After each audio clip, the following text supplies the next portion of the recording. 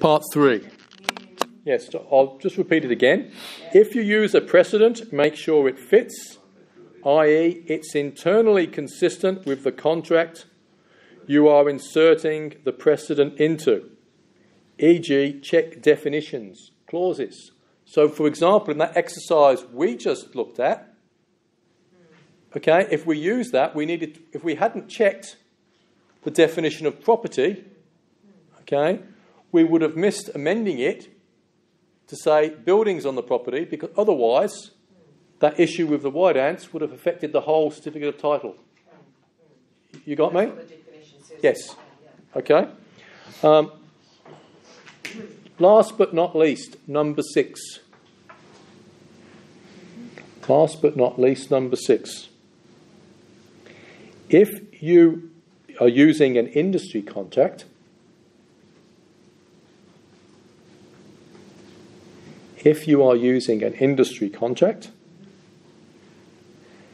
check if a pre-prepared one already exists.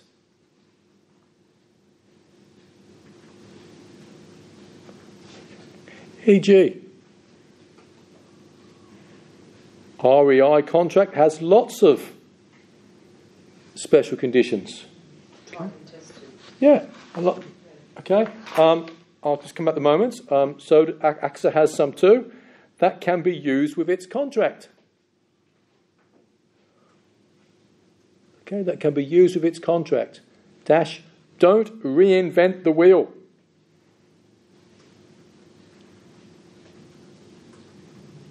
It's safer. So, for example, on the extract, on the RESA ones, you'll see lots of them on the website, on the RESA ones. But, example, building inspection report, and so on and so forth. That you could just, when we talked about, when you filled out the contracts in your exam, you did the easy special conditions, the finance ones, sales subject to the sale of the property, where you're just filling in the boxes. Well, many of the precedent ones, you look at, for example, on the RESA ones, you'll see there's lots of these little precedents that make it much easier. So we're not having to manually write these details down. We can use the precedent. Another thing, you also find some contracts have what I call key special conditions. And there's an example on the assignment. What I call key special conditions in relation to preparing them. Okay?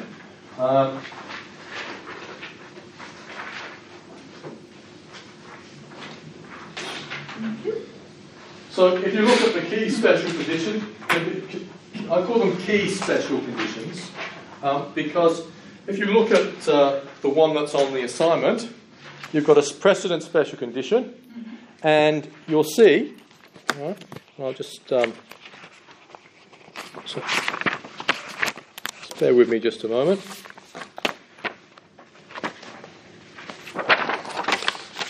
You'll see on the special condition, you've got a base special condition which is drafted, and then you've got A, B, and C. So in paragraph 1, you've got A and B. So this contract is subject to the purchaser obtaining at their cost A.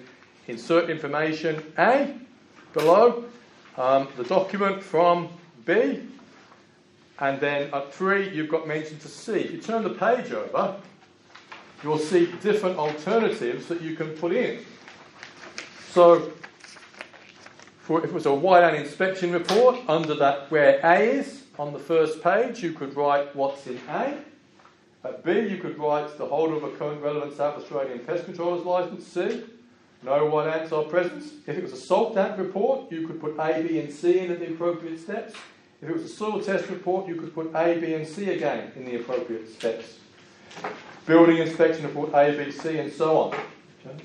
So I call these key special conditions. So the typical special conditions you call key special conditions? Well, they're just a phrase that I've made up with these. So you can take them out and put them where?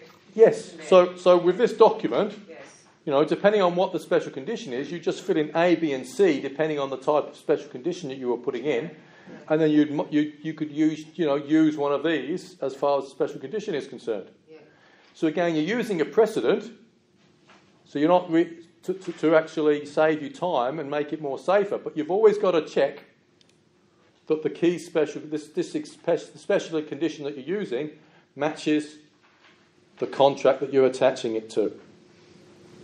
Do you with me on this or not? Yeah. Okay. Councillor, were you, since a couple of minutes ago, saying that research acts have got lots of them, were you referring to only these in the contracts, or were you saying that on the website about members that got lots of them?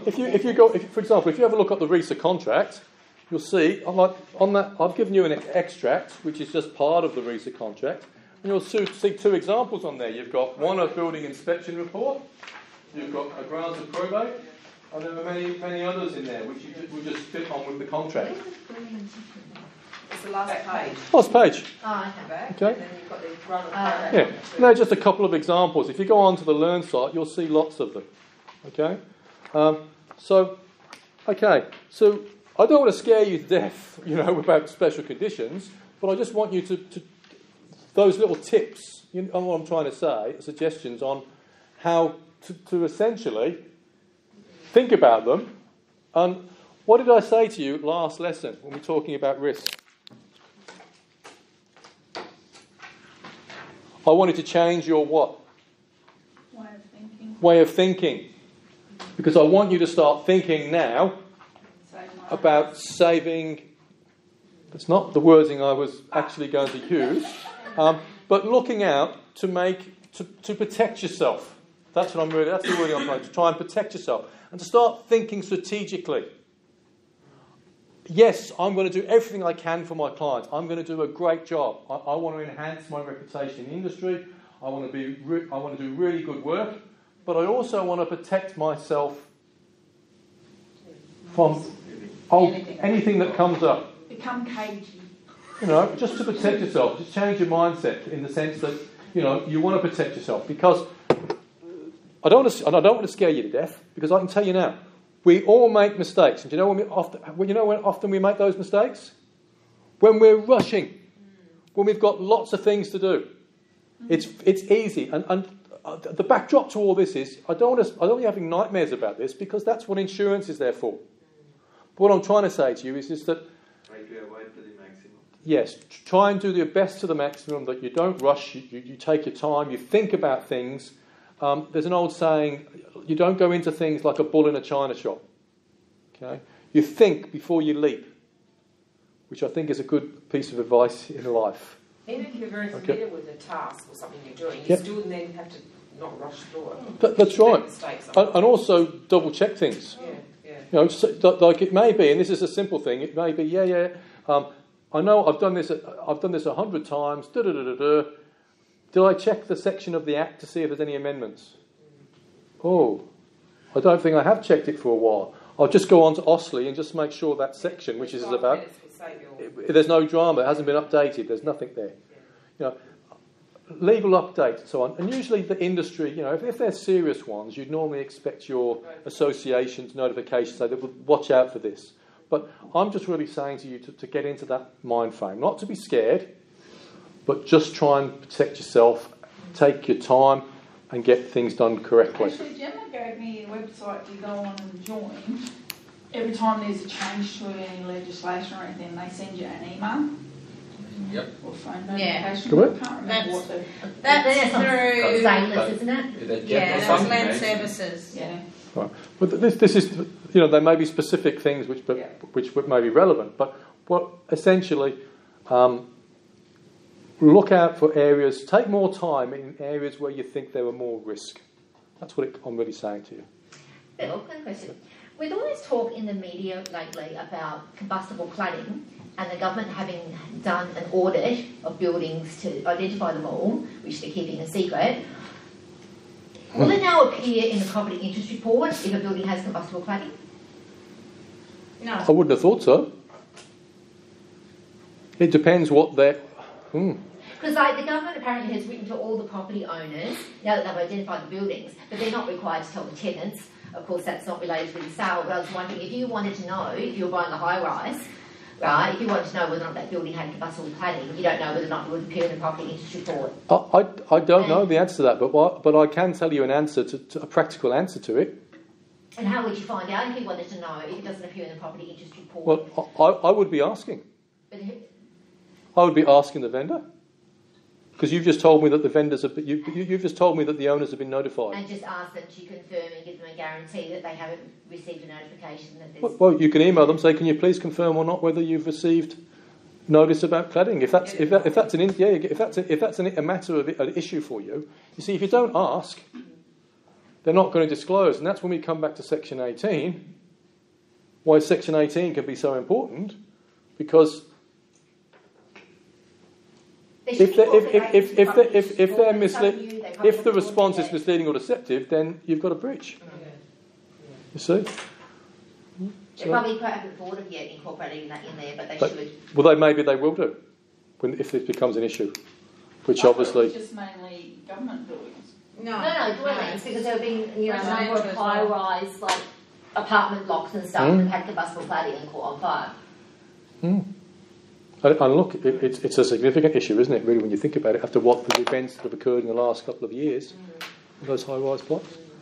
Okay, now, just before we finish, assignment, read the questions carefully on the risks section now. I think I got you to do that for homework.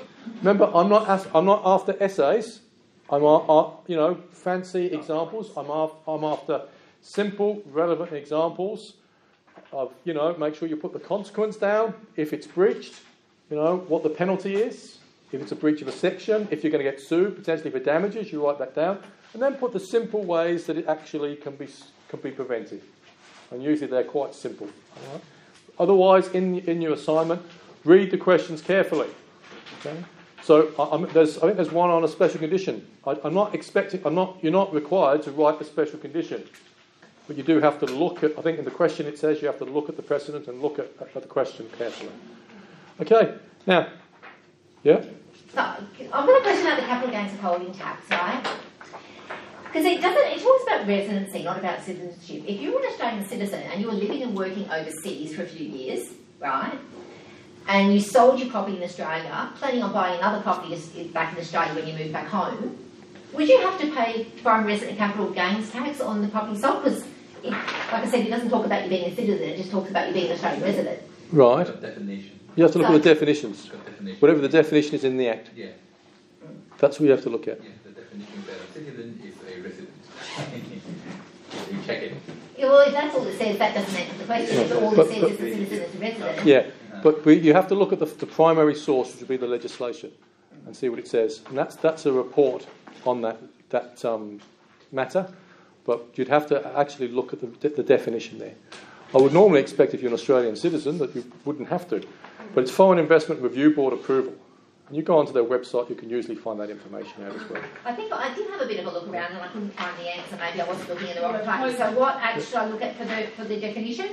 The Tax Act? Of the relevant act, yes. The Tax Act. Yeah, that's brought it in. So go on to Ausley and do a search. Put in capital withholding capital and see what comes up on Ausley. All right, that'd be good for what we've just actually done tonight. Well done, Julie. I like that. Okay, now, so that's it. As far as the land contract is concerned, you're finished. Next, you want me to do some exercise again, Destina? Is that what you're hoping? Yes, it's exercise again, is it? Yeah. Okay. So, look, land contracts is done. Next term, you'll be looking at land titles. Okay, which would be so you'll have assessments in that, but most of you now all you've got to do now. Some of you, I don't think anybody here. Most of you have now reviewed your exam. Quite a few of you have actually done your telephone assessment. Some of you have, some of you haven't. Okay. Yeah, I have. Oh, I last checked on Monday and I didn't see any emails. Did you do it yesterday? It was a week or two ago. But I've got some. I've got some next Friday. But I haven't emailed the class students, so I thought you'd all completed it. It's last, yes. I've got tomorrow, but they're booked up. Yes, I did a couple of weeks ago.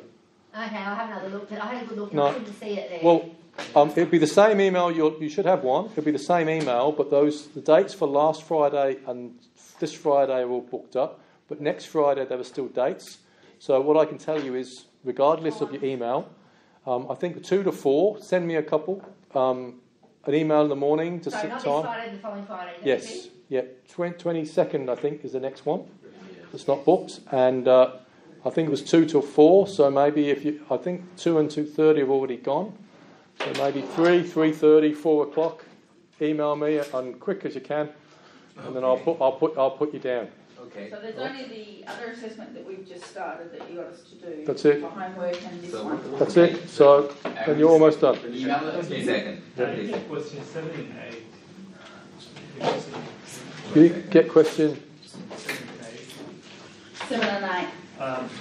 For the review, send an email saying you go to the link and check it that hard copy and you send it. Oh, you sent me an email, did you not? And I said I'd check it. Yeah. I haven't done that. Oh, okay. Tomorrow. Okay. Listen, tomorrow. Email, follow-up email. Okay. Since we've got time, we haven't finished yet. Can I talk about that story that I saw on TV? Hold on just a moment. Okay, good night, everybody.